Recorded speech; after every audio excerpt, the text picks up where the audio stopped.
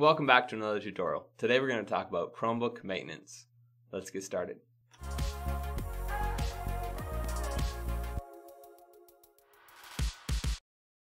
Okay, so today we're going to be talking about Chromebook maintenance. Every now and then your Chromebook will malfunction. So what can you do about that? Well, of course that does depend on what is wrong with it, and the ailments of Chromebooks can vary considerably. So we won't be able to cover all of them, but I'm going to try to cover some of the ones that I see the most. Good place to start with troubleshooting any device, and really, is the power button. If your device is frozen and not responding to any input, let's say the screen is on, or maybe it's black, you can try holding down the power button for 10 seconds, which will power cycle the device. Now, finding that power button can be difficult as they have moved it around over the years, right? Increasingly, it seems like they're wanting to put it on the side of the device, so check out the side. But, you know, traditionally it's more in the keyboard section of your Chromebook. Okay, so you have power cycled your device and still there's something wrong, but you are able to interact with your device. So for those of you who are still able to move your mouse around, type, whatever, what do? Well, let me take you on over to my Chromebook.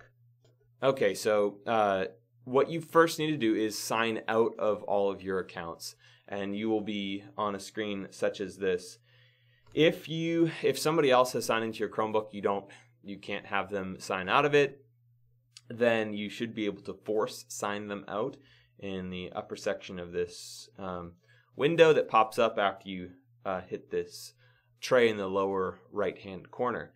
Now, once you've done that, everybody's logged out. You can press the keys Control Shift Alt R. So that again, that is I should start with Shift Control Alt R. Shift Control Alt R. You will be met with this window, which will typically say restart here. And that will, when you hit that, the Chromebook will restart, and then it will present you with this window, which is the actual power washing of the device. Something to bear in mind is that your data will not be lost in this process. Most data that Chromebook uses, for instance, your documents, your pictures, your presentations, whatever, are stored on the cloud. So yes, sometimes we download pictures onto our Chromebooks. However, those pictures are still on the cloud. But do bear that in mind in case you have deleted your online copy. Okay, last thing. Let's say that the screen on your Chromebook will not show an image. However, you do see lights somewhere around on the device showing that it is indeed maybe on or charging. What you can do, well, first let me describe the anatomy of a screen. You have, in the very back, you have a light, right? And then the next layer, if you will, is something that generates an image. So of course the light shines through that image, allowing you to see. And so it's not uncommon for that what's called backlight to go out. And so what I'll do is I'll take my cell phone, turn on the lamp, and hold it up against the screen. What I'm trying to do is get light in past the image layer to bounce off the back and show me which layer is malfunctioning. And I apologize about the bells. And so in doing this, you should be able to see some semblance of your original screen where maybe you have a login or whatnot. The other thing that you can check is holding down the power button and watching to see if the screen flickers or gets darker or lighter. If the display is working but the backlight is not, you should still be able to see it get darker and lighter.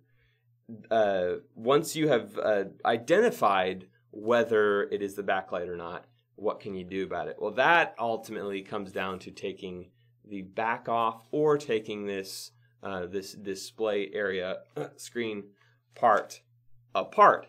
In which case, you probably, you can do it. Honestly, you really can. I would highly recommend you look up a YouTube video on how to do it so you don't break the little plastic.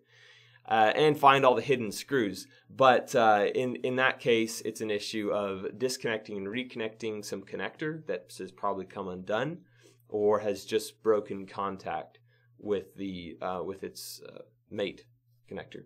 So that is just some brief basics on how I like to tackle Chromebook issues. And there you go. If you have any problems, of course, let me know and I will help you as much as I can. Thanks for watching, guys, and hope to see you next week.